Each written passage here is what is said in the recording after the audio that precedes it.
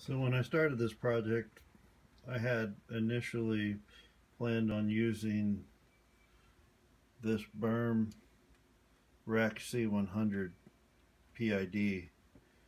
I have several of these for other projects I plan on making. I plan on doing several different smokers, and found out that one is not really what I want to use. For one thing, it doesn't convert to Fahrenheit, which it's not the end of the world. It's still, you could do the conversion and just run it in Celsius, but all of my gauges on my smokers are in Fahrenheit, and it is what I'm used to. It's where my brain goes. So that right there is just not in my, it's not what I want to use. So also I'll add that the MyPin controllers, there is a lot more information, a lot more videos on YouTube about how to set these up. There's actually a few guys that have actually taken the time to do complete tutorials and map out the settings on the MyPin, which is very nice, because then you can just go watch the video on how to do the settings that pertain to you. Not so much on the on that little Burmese. This one here, I have several of these for a larger smoker project that I'm currently building. I've never shown that, but I will in the future. I'm going to end up doing away with my Weber grills out in the party house, and I'm actually going to put a bigger one. Well, I shouldn't say I'm going to do away with them. I'm going to keep them and use them here and there, but I'm going to actually build a larger smoker for out there that that I'm going to use for our larger parties. But these tie into that. These are a MyPin, and they are a TA6, which you'll notice they're taller than this one would be equivalent to a TA4. And I don't know the DIN on it. DIN would be like the size of it, but this is like 4 and this is 6, so this is a taller one. That kind of plays a role in what I'm going to do with that, because I had planned on using this box and laying it sideways because of the feet, and I can still use it. I would just have to stand it up and then make the mount, because I plan on mounting that up on the up on that smoker anyway. I didn't show any of the wiring of this thing because I've been tinkering with it. I'd done a whole video on this one, but I ended up not putting it up because after I had used it for a little while and then I got this other one out, I decided I'm not going to use this. So I went ahead and all the wiring that I had done, I have this thing actually doing a test run right now with a thermocouple on a little light bulb. So theoretically what you have going on right now is a chicken incubator, which, you know, you can set this up for temperature. You can see how accurate it is. It stays very accurate, and if you look down you can see it. Well, actually it's not signaling on there, but you can see it on the solid state relay. See the light coming on. But basically the wiring is generally the same. They give you a wiring diagram on the side, and it's pretty self-explanatory. You have your power in, and then you have your alarm, which that is just a switch. It's just a relay switch. So then after the alarm, what you have are your two wires that go out to the solid state relay, and they are polarity sensitive. So you have to look at those on the diagram, as well as on the solid state relay. You can see them on there. They have to be correct polarity or the relay will not function. Okay, then the last ones are all for the thermocouple hookup. So looking at the thermocouple hookup, one of the things you have to be aware of is that there are many different types of thermocouples depending on what application you are using or doing, I should say. So within this unit, you have to go in and actually program and tell the unit what thermocouple you're using. My plan is to eventually hook up the PT100 because of the longer probe, so I can get out into the air of the smoker.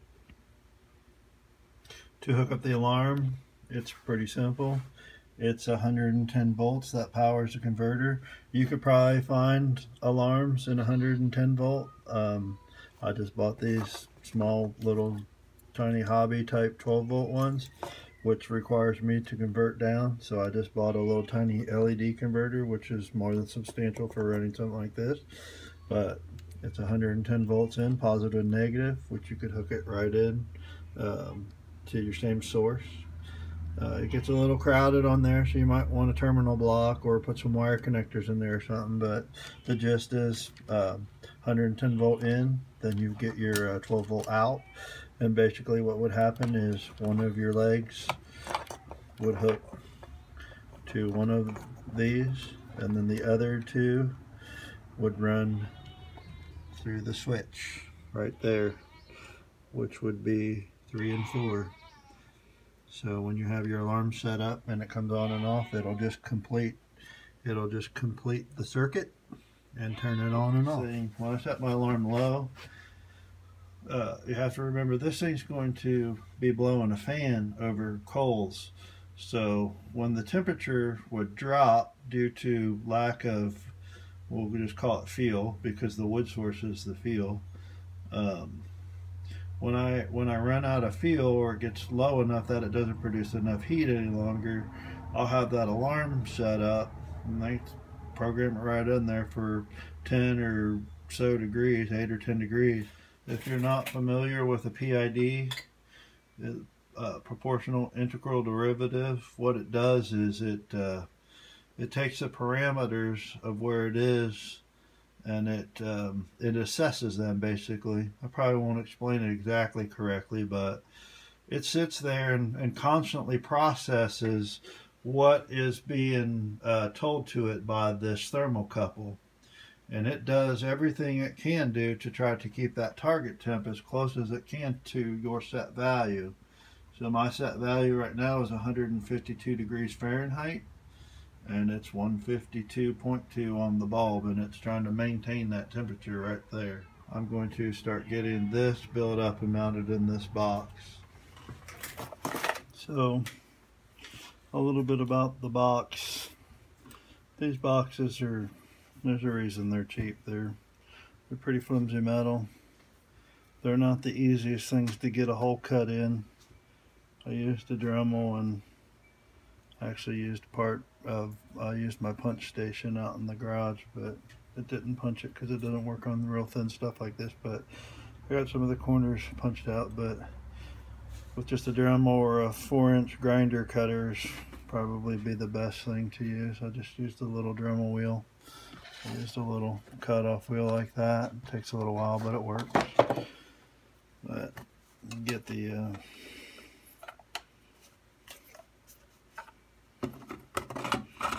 plate put on there like so. I probably should paint this box first, but I don't even know if I'm going to do that on this one. But that's just got a clip. It slides in there and you kind of smashes that little thing up against the front of the housing, and that's got little teeth so you can push, and if you want to take it off, you just release it right there. And this one slides in like so. You can see it smash, and there you go. It's ready to go in. At the back, punched out, and we use 2 plugs like this. One will be my input power, the other be my power out to the fan. And then the only other thing I'll have in here is that I'll need to drill a hole in it for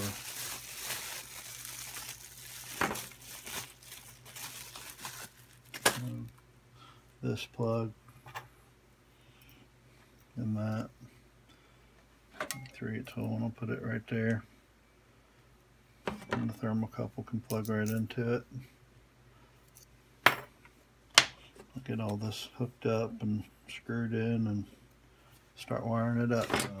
This will be part 2 of just going over this right here, and then part 3 I'll actually have this built and I'll put it in the smoker and we'll check it out working. Hope you enjoyed it. Like, share, and subscribe. Have a good one.